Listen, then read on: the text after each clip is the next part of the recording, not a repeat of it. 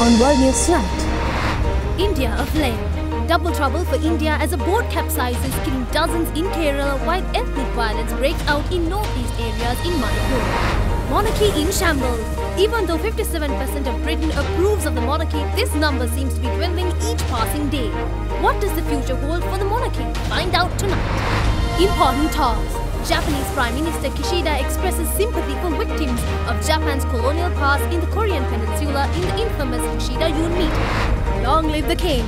Windsor Castle turns into a concert stage as many big names in the music industry perform to celebrate the coronation of His Majesty King Charles III.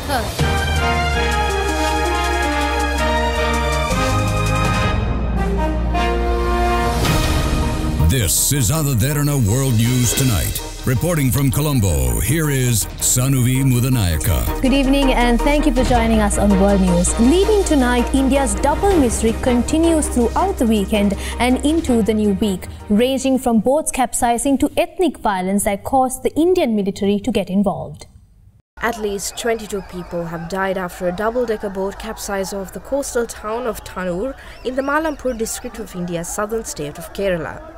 Abdul Nazar, Malampur District Junior Superintendent of Police, said that the boat, which was carrying about 40 inbound passengers, overturned as it was overcrowded. The State Sports and Fisheries Minister, V. Abdul Rahman, who was helping to coordinate rescue efforts, said that most of the victims were children on school holidays. The death toll was likely to rise as the boat was stuck in muddy waters and was being pulled out to rescue those trapped inside. The state's chief minister tweeted his condolences to the victims' families and urged the district's authorities to oversee the rescue. Boating accidents are common in India, where many vessels are overcrowded and have inadequate safety equipment. Still in India, ethnic violence in the Indian state of Manipur has killed more than 50 people, left hundreds hospitalized and displaced 23,000 according to hospital officials and the Indian Army. At least 55 people have been left dead and a further 260 hospitalized since violence broke out between members of the Kuki and the Meitei ethnic groups earlier this week. The Indian military meanwhile said that 23,000 civilians had fled the fighting,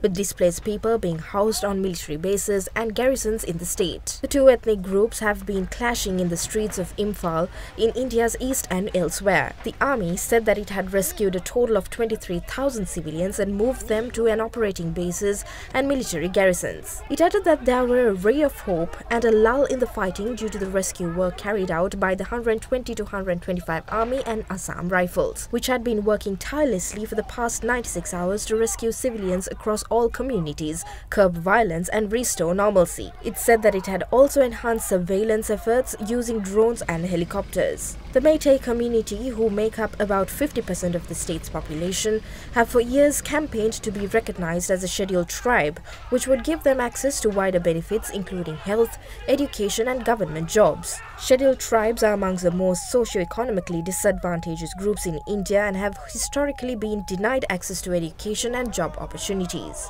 If the Meitei community are given scheduled tribe status, other tribal groups said that they fear that they will not have a fair chance for jobs and other benefits.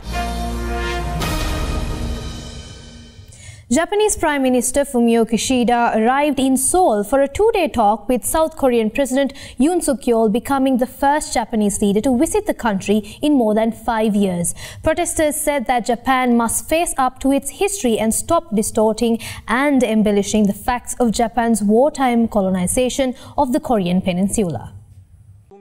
Unsurprisingly, the message that Japan's Prime Minister Kishida gave on forced labor victims was not that much different from the one he gave when he met President Yoon in March, as he still avoided using the word apology. But for the first time, he did say that he felt heartbroken for those who had to work in difficult conditions, apparently referring to the Korean victims of wartime forced labor. As I said when President Yoon visited Tokyo in March, our government's stance remains and will continue to remain that we uphold the historical recognition made by previous cabinets, including the joint declaration made in October 1998. My heart aches for those who had to work under difficult conditions at the time. Japan has been saying that it would continue to, quote, uphold the stance on previous cabinets, including the joint declaration between former leaders of the two countries, made in 1998, without using the word apology. The joint statement between former South Korean President Kim Dae-jung and former Japanese Prime Minister Keizo Obuchi includes Tokyo's deep remorse and heartfelt apology for causing tremendous damage and suffering to Koreans during its colonial rule. In response to Kishida's latest remarks, a senior official from Seoul's presidential office noted that President Yoon expressed gratitude and said he hopes this will enhance cooperation between the two countries. While meeting Kishida on Sunday, he stressed that it's important to let go of the past and move forward. Since President Yoon took office in May last year, his administration has been pushing to mend ties with Japan. Seeking to improve relations, the South Korean government in March laid out plans to solve the long-standing dispute over compensation for people subjected to forced labor by Japan, through funds secured by Korean companies instead of the accused Japanese firms. The victims and supporting civic groups protested, saying this issue cannot be resolved without sincere apologies and participation by the Japanese companies that are responsible. But President Yoon on Sunday reiterated that the government is not willing to change its plan on this issue. The pomp and ceremony of King Charles III's coronation is over, but the spectacle has reignited debates about slavery, colonial legacies and republicanism. Such as the monarch's reign is beginning, a number of Commonwealth realms are considering independence and re-examining the legacy of British colonialism. Although some view the coronation of King Charles III as a joyous occasion, the monarchy remains a subject of controversy across the globe. At this ceremony in Ottawa, during which a new stamp honouring the King was unveiled, dozens gathered to celebrate Charles III being crowned monarch of the United Kingdom and 14 Commonwealth realms on Saturday. From our beginnings as a French colony to today, the monarchy has been an integral part of our institutions and our identity. Similar scenes of celebration here in Sydney, where Australian monarchists watch the live stream of the event. Well, for me, it is the first time that a King of Australia or a monarch of Australia has been crowned, so I am witnessing history in the making. At this pub in Sydney, though, some were apathetic about the event. Others said that the younger generation did not care about the royals and that Australia did not need the royal family. To be honest, I feel like I'm not that fussed about the coronation. I think it's more of an older generation thing. Forget about the king, forget about the queen. We don't need that stuff. In Jamaica, as well as in other countries in the Commonwealth, Saturday's coronation is a painful reminder of oppression and colonialism's violent past. We still have the institutions of slavery and colonization with us today in 2023, and we need to do much more. And so removing the king symbolically ends that phase in our journey. Following the Queen's death last year, certain Commonwealth nations, including Belize and Jamaica, have been examining ways to defect from the monarchy entirely. Faced with a funding crisis, the World Food Programme will suspend food aid to over 200,000 Palestinians starting next month. The agency will continue to provide aid for 140,000 of those deemed most at risk in the West Bank and Gaza. The United Nations World Food Programme says it's suspending food aid for over 200,000 Palestinians starting next month due to severe funding issues. It represents about 60% of its caseload in the region, and it could get worse. These were Palestinians protesting outside the agency's Gaza City offices on Sunday. Its country chief, Samir Abdel-Jabbar, told us it will continue to provide food aid for 140,000 of those deemed most at risk in the West Bank and Gaza. But if a funding solution doesn't come up soon, it will have to cut all food and money aid to Palestinians by August. Jamalat El-Dabour's family in Gaza is one of those aid recipients. She's saying that she's scared her family will starve to death and she doesn't know what to do. She doesn't even have a penny to her name, and she's hoping a local social help group will come through. Her husband is sick and jobless. Gaza, long under blockade by Israel and Egypt on security concerns, is home to 2.3 million people. About 45% are unemployed and 80% rely on international aid, according to the UN and local authorities.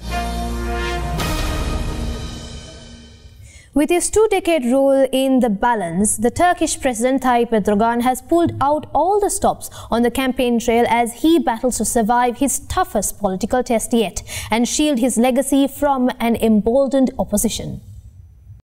Recep Tayyip Erdogan addressed his supporters on Sunday in his native Istanbul, by far the country's most populous city and electoral trophy. He slammed his opponents with an unapologetically populist discourse. Bye bye Kemal. Mr. Kemal Kılıçdaroğlu, drink as much as you want. You can drink a full keg of beer, but even that will not help you. My nation will not give the floor to an alcoholic, a drunkard.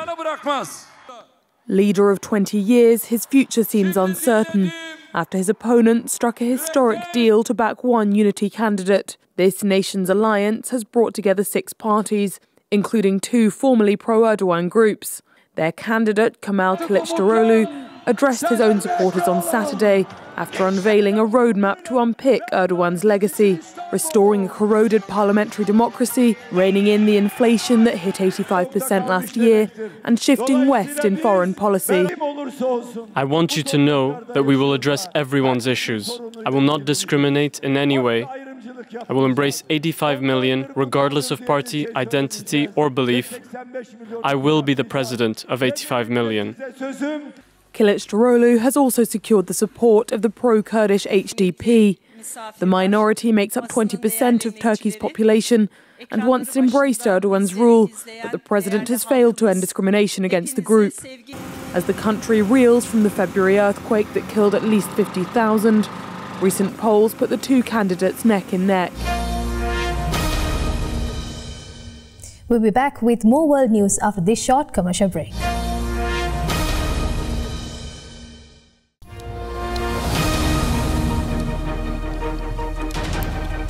Welcome back. The Arab League welcomed back Syria's government, ending a more than a decade-long suspension and securing President Bashar al-Assad's return to the Arab fold after years of isolation.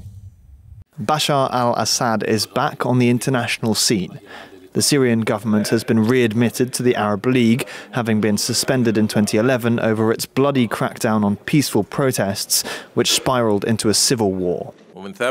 We are totally convinced that the only way to resolve the crisis in Syria is a political solution from inside Syria, without any external interference.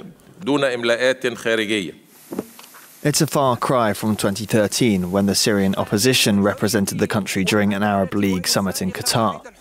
More than 500,000 dead and millions of refugees later, Assad has clawed back territory with support from Russia and Iran. The Syrian president's diplomatic fortunes changed when China brokered a rapprochement between Saudi Arabia and Iran. Having supported the Syrian opposition, Riyadh now had to change its approach. Other regional capitals have been gradually warming to Assad, a phenomenon that accelerated after an earthquake in February devastated parts of Turkey and Syria. Although the 13 member states that attended the session in Cairo backed the decision to readmit Damascus, there were 9 absentees, most notably Qatar, which continues to back Syrian opposition groups. Assad's return comes with some conditions. The Arab League expects to work with him to find a solution to the protracted civil war and to facilitate the delivery of aid to Syria. Alberta has declared a state of emergency after wildfires spread across the western Canadian province, driving nearly 25,000 people from their homes. Faced with more than 100 wildfires, Alberta's Premier Daniel Smith called the situation unprecedented. Residents of Edson, a town of more than 8,000, were told to leave immediately. Residents said a hot, dry spring had created so much clinging, and some 122,000 hectares had burned so far. Many of the fires are burning out of control, fanned by strong winds.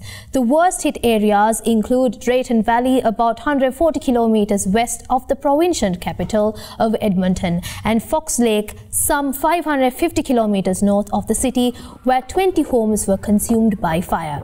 Firefighting helicopters and air tankers have been brought in, and the federal government has offered assistance from Ottawa. Edmonton Expo Centre is accommodating more than 1,000 evacuees, and in the town of High Level, a curling rink is being turned into a temporary shelter. Alberta is a major oil-producing region, but so far oil facilities do not appear to be in immediate danger. More than 175 people have been killed in Eastern Democratic Republic of Congo after heavy rainfall caused rivers to overflow and inundated the villages of Bushushu and Nyambukubi. Flash floods in Eastern Democratic Republic of Congo on Friday killed scores and destroyed buildings, forcing aid workers to stack mud-covered bodies on top of each other. The rainfall in South Kivu province caused rivers to overflow a day prior, inundating the villages of Bushushu and Nyambukubi. People were seen digging through the mud to recover bodies. Survivors gathered outside a wooden shed where Red Cross workers placed corpses on top of each other. Some describe unimaginable loss. I lost my husband, and now I am left with 5 children.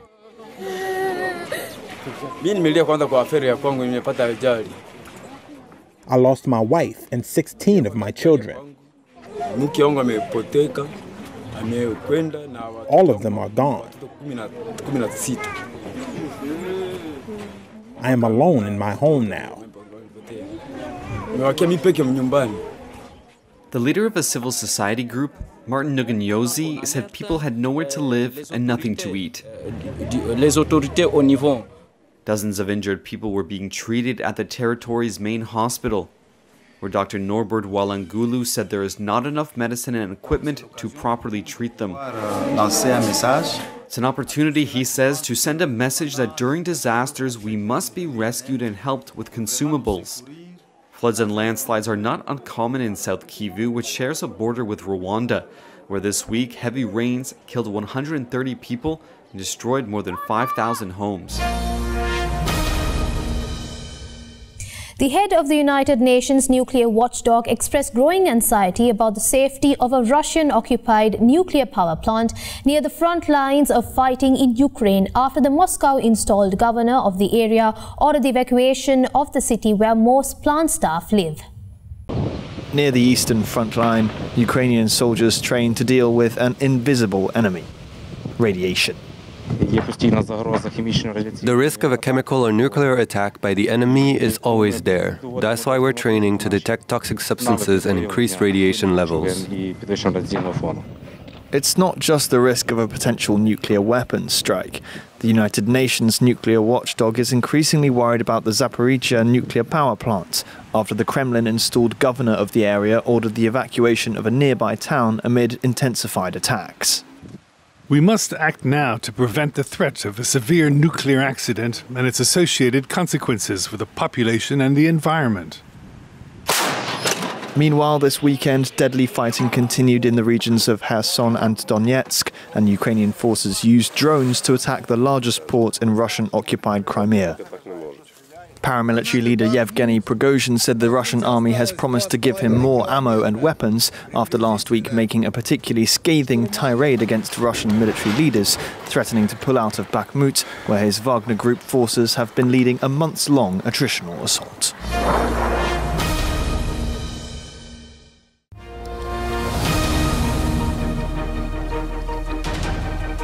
Welcome back. For more news, let's take you around the world in a minute.